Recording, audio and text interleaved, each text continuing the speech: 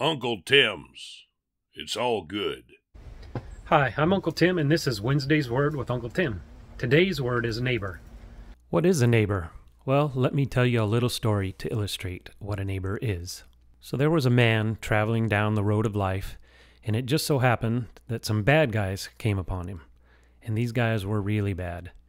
When they saw him, they attacked him, they beat him up. I mean, they really beat him up.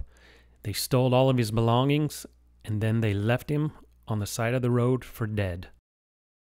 After a little while, along came a priest walking down that same road, and he looked up and saw this man lying on the side of the road, all bloodied and battered, and basically dying there on the side of the road. And he looked at him, and he thought, that looks pretty bad. Wait a minute, I think I recognize that guy. He comes to my church sometimes. I always wondered about that guy. He seemed pretty sketchy. I wonder what he did to get himself in this situation. Well, it looks a little too messy for me.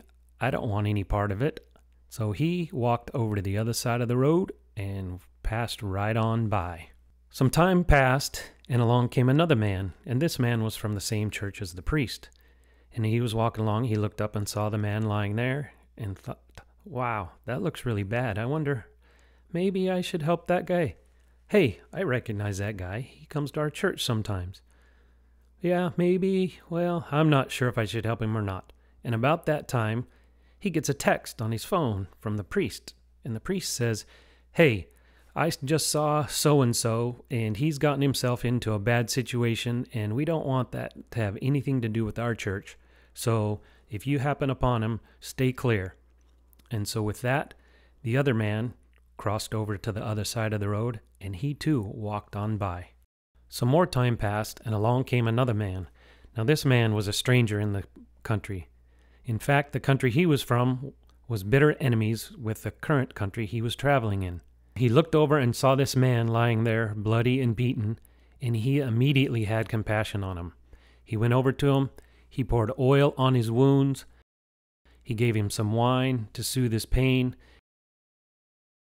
and he dressed his wounds with bandages, and then he put him in his car and carried him to an inn. He put him up for the night and took care of him that whole night to make sure that he was well and cared for, and that he was going to be all right. The next morning, the traveler from another country had to be on his way, but before he left, he went to the innkeeper and gave him money and said, take care of this man, and if this doesn't cover it, when I return, I will cover the cost and pay whatever I owe you.